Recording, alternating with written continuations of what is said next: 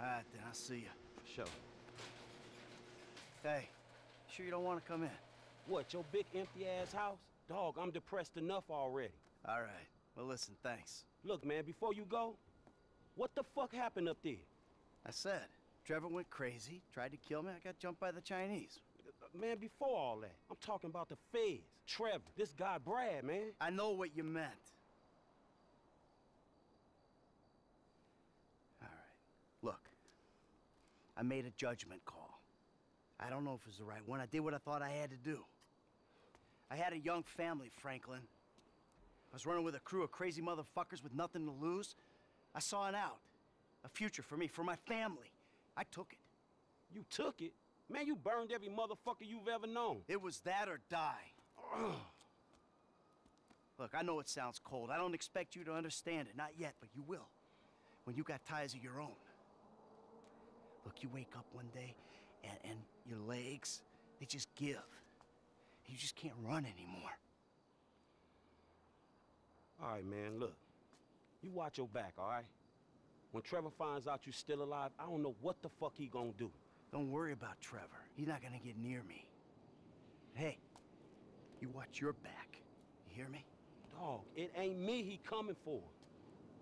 We straight. It's you, dog. It's you. I'm just saying.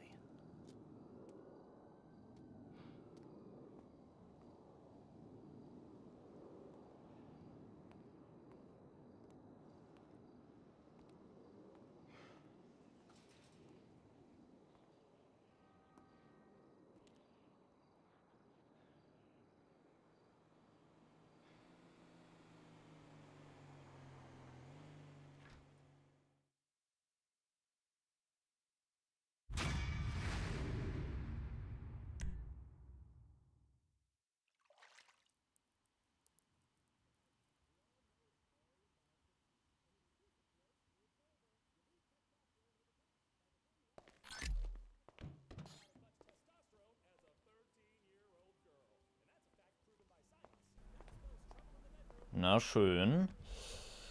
Okay, wir haben Michael rausgeholt, lebendig. Und Franklin weiß jetzt auch, dass da ziemlich was vorgefallen ist in der Vergangenheit. Und Trevor will uns wahrscheinlich tot sehen. Ich bin mir nicht sicher. Michael, deine Freunde vom Büro wollen was mit uns bereden. Ich habe ihnen gesagt, sie sollen zur Textilfabrik kommen. Komm dorthin, sobald du kannst. Oha. Das ist nicht gut. Das ist die Frage. Wir können zwischen allen Charakteren durchwechseln. Ich gucke mal kurz auf die Karte, was wir zu erledigen haben. Hier einmal Solomon. Und hier Lester. Ja, dann würde ich, ehrlich gesagt, fast zuerst zu Solomon. Ich bin mir da gar nicht sicher. Ich glaube, bei Trevor und Franklin haben wir auch nicht was zu tun. Machen wir mal Solomon. Schöner Name übrigens. Ist irgendwo ein Wagen von mir? Die Chinesen haben aber ganz schön gut zugelangt, wie man sieht. Ne, hier ist nichts. Dann schnappen wir uns hier noch irgendeinen Wagen. Steht hier irgendwas? Aber es sind ja ziemlich viele Flitzer. Weht da jemand seinen Rasen? Klingt irgendwie so. Oh, das ist ein Wagen. So.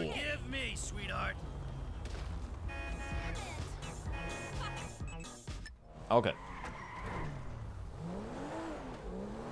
So. Dann machen wir bei Solomon. Wow, weiter. Heilige, ey, das war schon echt dramatisch jetzt, was hier so die letzten Missionen passiert ist. Nicht übel. Also das mit Brad muss ich nochmal erzählen. Uns wurde ja schon vor einiger Zeit in einer anderen Mission wurde ja quasi schon erwähnt von diesem einen FIB-Mitarbeiter. Wurde ja auch nochmal erwähnt, dass quasi...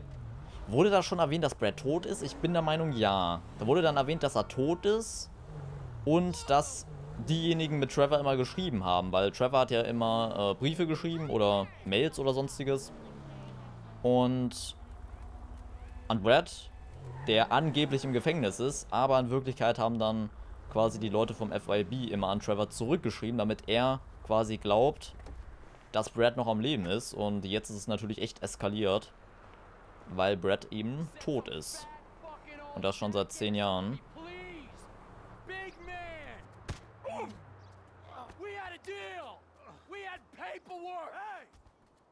Fuck off, Johnny. Hey, you're a couple real badasses. Put a beat down on an old man. Yeah, we don't take that. We have a deal with them.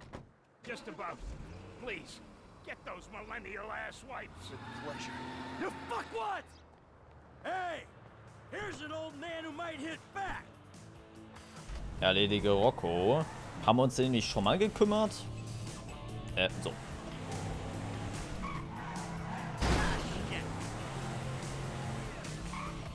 So, dann fahren wir mal wieder hier im Filmset rum. Ich hoffe mal, dass wir den auch kriegen. Der ist ganz schön gut unterwegs. Da vorne.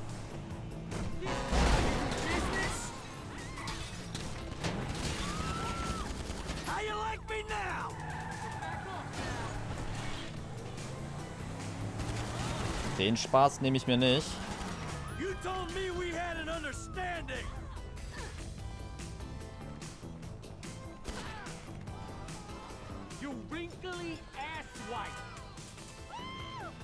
Na, komm schon, du Stück Dreck.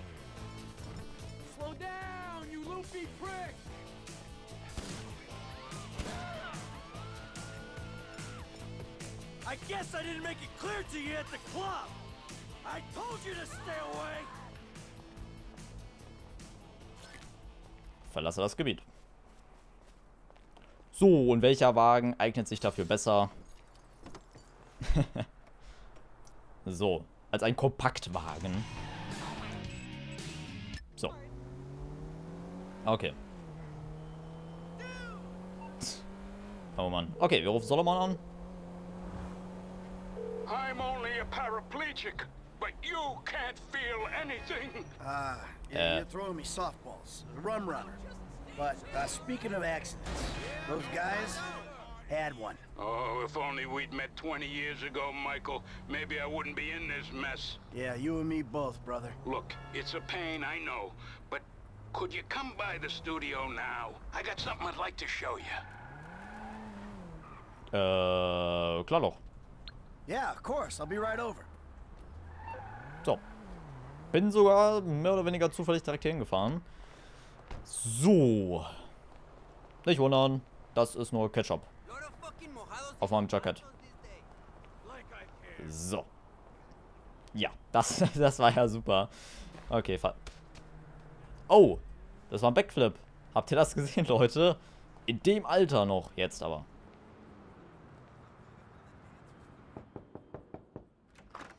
Come in.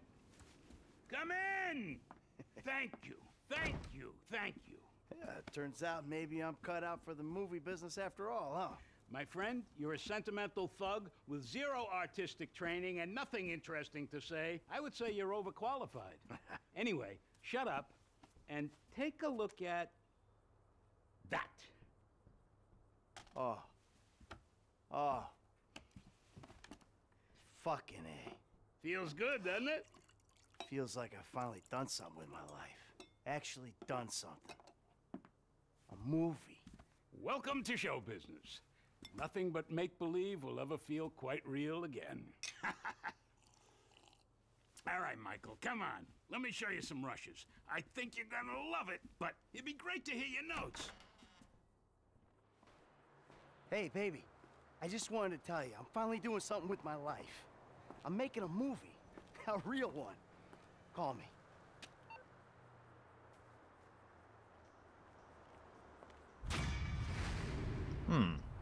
Die Ballade von Rocco. Scheint also gerade wirklich ganz gut zu laufen bei Michael. Nachdem er fast gestorben ist. Des Öfteren.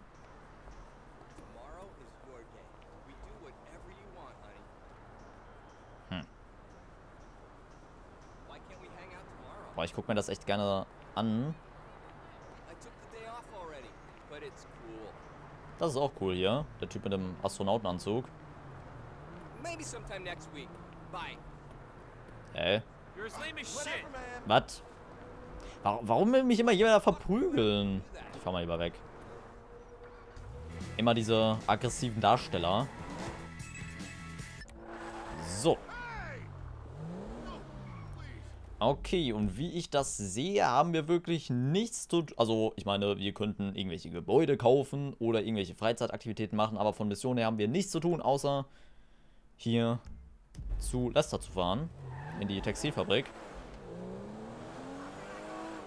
Das FIB will schon wieder irgendwas von uns. Ich glaube, mit Franklin und Trevor sollten wir auch nicht wirklich was zu tun haben.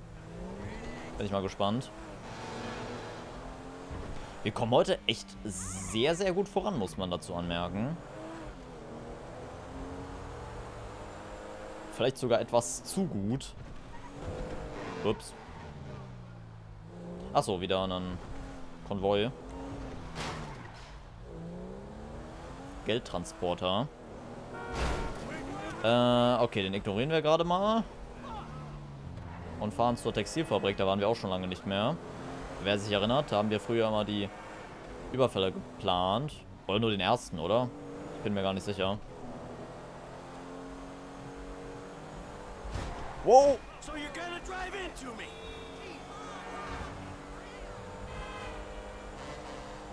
Heilige, ey. Wow, okay. Moment, kann ich eigentlich... Ach nee, der ist da vorne. Okay, der ist nach der Brücke.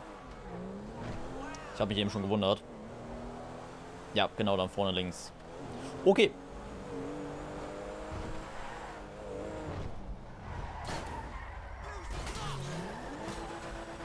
Da wären wir. So. Immer diese Katzen hier, ne? Gut, dann gucken wir mal. Auf geht's. Lange nicht mehr hier gewesen. What's going on? Oh, just enjoying a little labor dispute. See, we're about to do something really, really bad. So I need to present myself as a proper textile magnet. So you stopped making anything? Nothing looks more suspicious in America than someone who's actually prepared to make something. Jesus. What about you? Oh, pocket, Trevor. We're having some problems. Brad. Yeah, what else? Yes, anyway, the Union Depository is on hold for now. Can't do it without him, especially now that he knows. Thank God you guys are here. You alone? Davey, where's your boyfriend, Steve? He's on his way up. Yeah, they're up here. Listen, this shit's about to hit the fan. Our entire lives together has been nothing but a series of fans and shits. Sort this problem out for me, and I will get Mr. Leisureware off your back. And if we don't? Then I will go to jail and you will get shot. Ah, fuck you, Dave. I've heard it all before. Not like this, you haven't. Has he briefed you? Oh, why, yes, he has.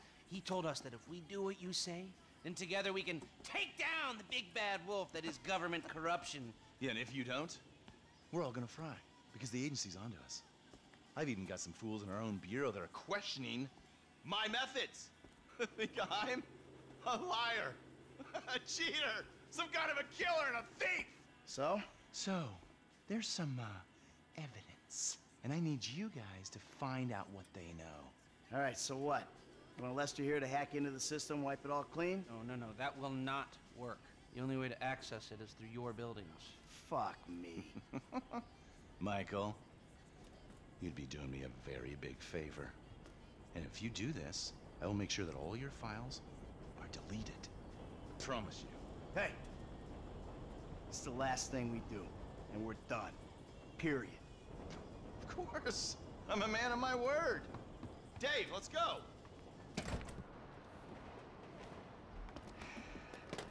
Come on, Lester, let's go. Good luck, gentlemen.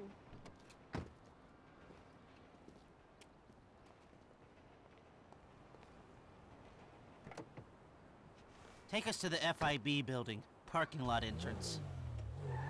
Begib dich zum FIB-Gebäude. Die letzte Mission für das FIB. Scope it out?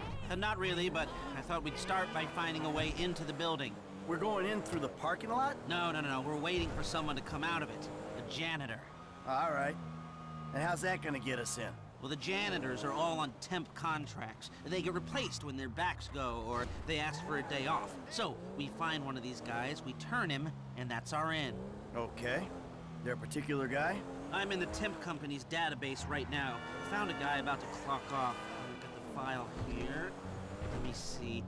Harvey Molina, license plate 83QSL722. And we'll follow him and see what we think. Sounds good. Dann machen wir das mal. Der letzte Auftrag fürs FIB, angeblich. Dann gucken wir mal. Here we are. Let's wait for him. Ja, ich warte. Ja.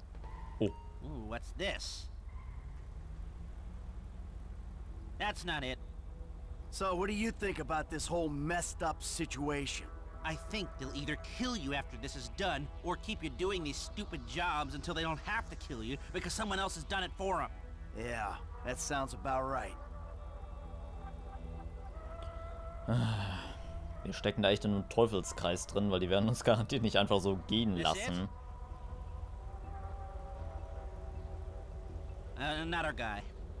So what do? What can we do? We do the job. And maybe you can delete the files when you're inside doing whatever else you're doing. That might be a way out. Yeah, well, a way out is exactly what I need. Das wäre vielleicht gar nicht so eine schlechte Idee. Zum Glück hat Lester da mal ein paar Ideen auf Lager. This is not the car we're looking for. It's hard to get motivated on a job without financial incentive. You can't put a price on freedom. Well, that spur won't be there for the crew. I'm gonna ask Mr. Haynes for a budget. Maybe the leftover cash from the Polito score. We need something. Yeah, see what you can do. Bin ich mal gespannt, was er mit dem Hausmeister anstellen will. Na, komm schon. There she is. Sehr gut. Stay behind him, but don't let him see you.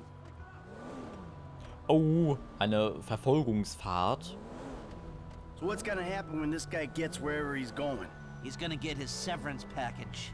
This much distance is a little reckless for my taste. Close in. Achso. Ich dachte, das ist doch noch weiter weg. In GTA 4 musste man oft solche Verfolgungsfahrten machen. Ziemlich oft. Ist in GTA 5 irgendwie schon eine Seltenheit geworden. Hey, you mind? So. Put away the smartphone or pad or whatever the hell that is for a minute. No surfing while I'm trying to tail this guy. It's work-related. Yeah, well, I'd prefer all hands on deck right now, if it's okay with you. God, you're worse than my son. You want to break into the FIB's West Coast headquarters, you're gonna need more than a janitor's license plate number. And let me work on some angles while you, keep this car behind that one and between these white lines. That's it. I mean, other than a few missing expletives in terms of racial abuse, that was my son in spades. Tja. The guy isn't an FIB super agent. Maybe close up this gap some. We'll know it when we fucked up. Oh, Was? he's long gone. Was denn? Was? Echt geil. Ich habe das nicht mehr mitgekriegt. Der war echt einfach weg. Strange. Gut, dann machen wir das nochmal. Boah, ey. Heilige nochmal. Ich dachte, sicher ist sicher. Wir halten ein bisschen mehr Abstand. He's gonna get his severance package. I can't tell if that's some creepy euphemism or a plain statement of facts. It's whatever you want it to be. Okay. Take the next right. Das habe ich schon gesehen. Okay, dann verfolgen wir den Kerl mal und so sollte der Abstand hoffentlich passen. Put away the smartphone or pad or whatever the hell that is for a minute. No surfing while I'm trying to tail this guy. It's work-related. Yeah, well, I'd prefer all hands on deck right now, if it's okay with you. God, you're worse than my son. You want to break into the FIB's West Coast headquarters, you're gonna need more than a janitor's license plate number. And let me work on some angles while you, keep this car behind that one and between these white lines. That's it. I mean, other than a few missing expletives in terms of racial abuse. Oh, okay. I just spoke with Agent Haynes. We've got the budget to pull this off. Good. Also sollen wir den Hausmeister korrumpieren oder wie sieht's aus? Come on. What do we do when he gets home? What do we need from him? We need cooperation, and maybe his overalls and an ID. And if he don't cooperate? You know what it's like to clean up shit for Steve Haynes? He'll cooperate.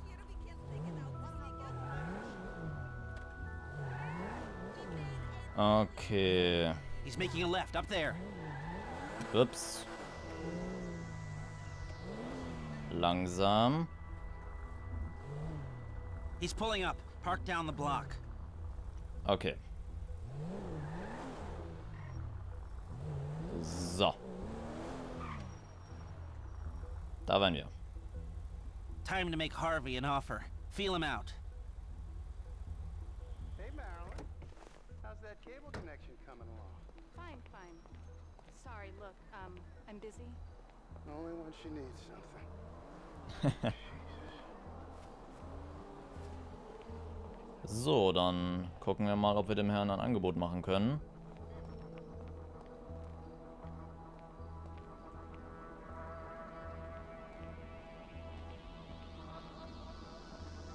So.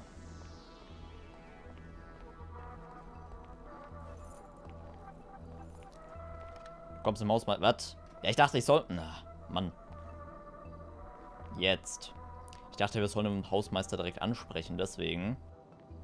Okay.